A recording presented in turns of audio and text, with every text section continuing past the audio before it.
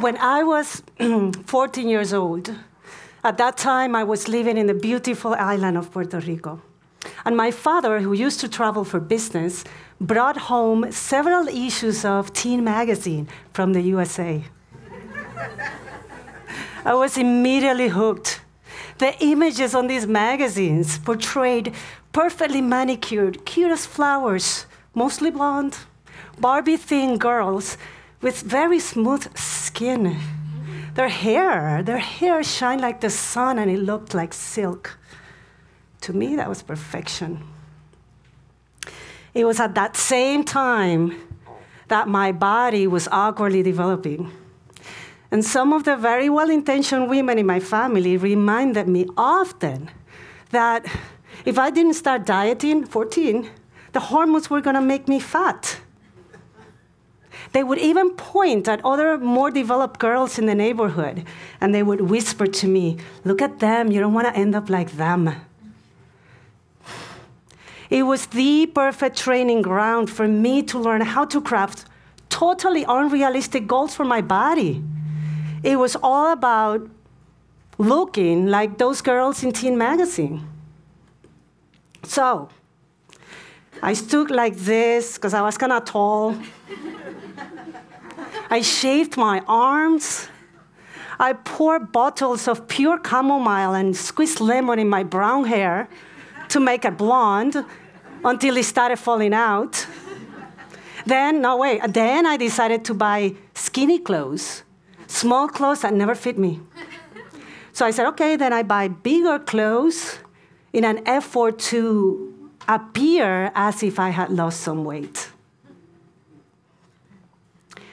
There was absolutely no mention of IQ, personality, skill set. None of that mattered. And it was at that moment that I really started hating my body. I hated my nose, my hair, my arms, my legs, my feet, my face. I am going to share a story. I'm going to tell you a story. And this story is going to put things into perspective. In 1863, William Banting, a gentleman from England, wrote a book that became so popular that by its third edition, it has sold 63,000 copies. If you take into consideration the value of money and inflation, this guy would be a millionaire today. And you would think, well, this book must be about curing cancer or maybe creating safer vaccines. Nah, none of that. This book was about something that today, 153 years later, we are still deeply impacted by, our body. The book is called Letters on Corpulence. Letters on Corpulence, and if you are unfamiliar with the word corpulence, it really means the state of being fat or fatness. So imagine a book called Letters on Fatness made this guy rich and famous and thin. The obsession with the size of our body started hundreds of years ago, way before those vibrating belts, way before those horrible plastic jogging suits, way before Jack LaLanne and Jane Fonda entertained us on TV with their revolutionary recommendations. And the book was called, William Banting's book was called the first diet book ever published. This guy didn't even exercise much. He drank hard liquor with every meal, every night. He ended up losing 50 pounds. So he eliminated a handful of foods off his diet. He eliminated bread and butter, sugar, and milk. He also eliminated beer. He lost 50 pounds, and he was finally able to tie his shoes and fit in the public bathrooms of that era that were really tiny. And that, my friends, forged the relationship between feeling deprived and happiness for good, just like Teen magazine did for me. The term banting became synonymous with dieting in England back in the day. Even today in Switzerland, people from Switzerland, they still refer us to being on a diet as to bant. So imagine you're in a restaurant and the waiter comes, "Madam, would you like some dessert?" "Oh, no, thank you, I am banting." The diet wasn't cheap, and for that reason, it was directed to men. Men in business, men who wanted or needed to be in control of their bodies. And so, you see, back then, achieving a slim body through dieting or banting meant, on one hand, having exquisite pieces of meat, while on the other hand, controlling your desires, which somehow implied that higher education and a sense of moral fitness, in other words, a sense of superiority, and self-control were qualities that only those with more money could buy. Crazy, right? And women were not thought of having the same safe self-control as men, and we were pissed. Look at her. We wanted to be part of this diet bandwagon at any cost. So the battle for moral fitness began. And at the end of the 1800s, women were finally given permission to have the same self-control as men. And this was the beginning of our obsession with this four-letter word, thin. When we are obsessed with the size of our bodies, other things come into consideration. We all have an emotional before and after. In our memory, before and after, before when we were free, when we had absolutely no consciousness around looks, and after, when we voluntarily put ourselves in prison. Voluntarily. I used to pray, and here's my before prayer. My before prayer is, "Dear God, please make me a boy so I don't have to wear pink dresses and I can roll in the ground and get dirty." Yes. And here's my after prayer. "Dear God, you better make me lose 10 pounds and make this hair kind of like straight and maybe blonde. And while you're at it, just give me a stomach virus so I lose another 5 pounds. Amen." You know, as well as I do, that as children, we don't care about how we look. It is just not in our universe. So why are we taught this? When are we taught this? And why do we learn this? And when do we learn it? Listen, your body, the human body, is a number of biological systems that create essential functions that are necessary for everyday living. Your body moves oxygen and blood and nutrients and hormones around. It also has a heart. Your body can breathe, reproduce, have orgasms, speak on stages. What your body can do is short of a miracle. Actually, let's be real here. Your body is not short of a miracle. Your body is a miracle. Without this body, we wouldn't be able to raise children, or love, or run, dance, have sex, or come to this event. Yet we are ashamed of our body.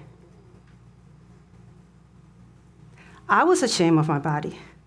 I was told and taught, actually, not to like myself early on. And let me tell you, it was not only the media and the teen magazine. It was also the nuns and the priests in the schools I attended for 13 years.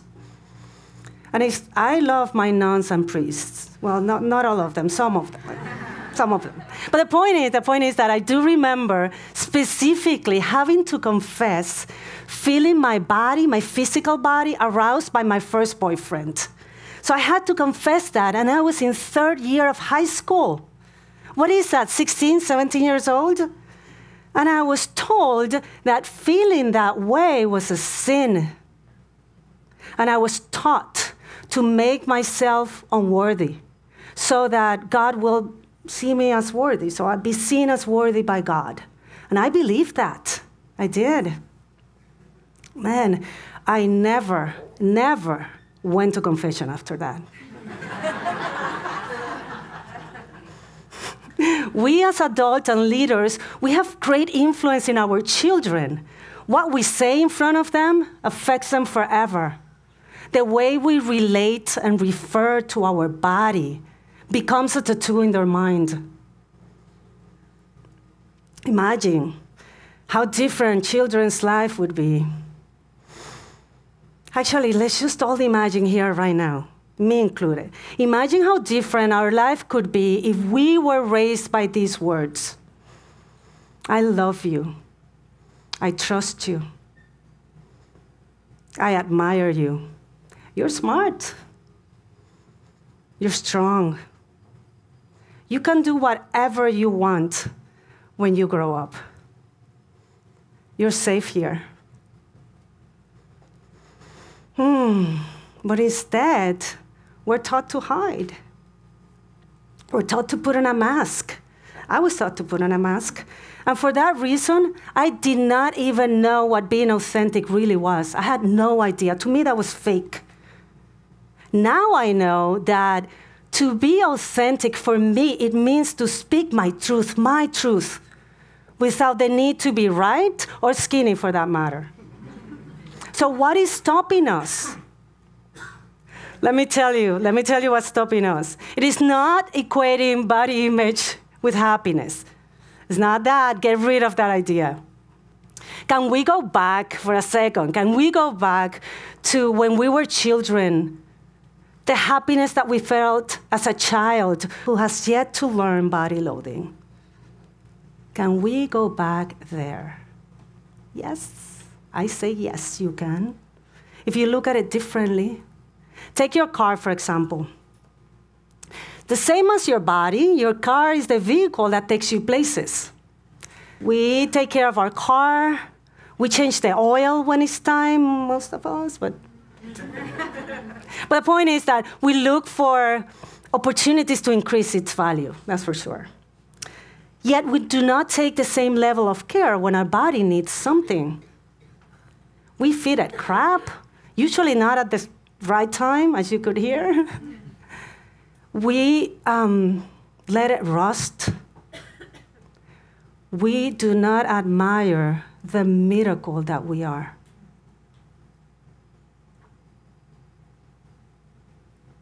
When you look in the mirror, full-length mirror, naked, no cheating here, where does your attention go?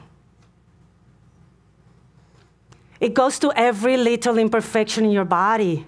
Usually, judgment and loathing follows. Now that I am in my 50s, I am finally able to bless my legs. By the way, allowed me to finish a half marathon just 2 days ago. I'm still sore.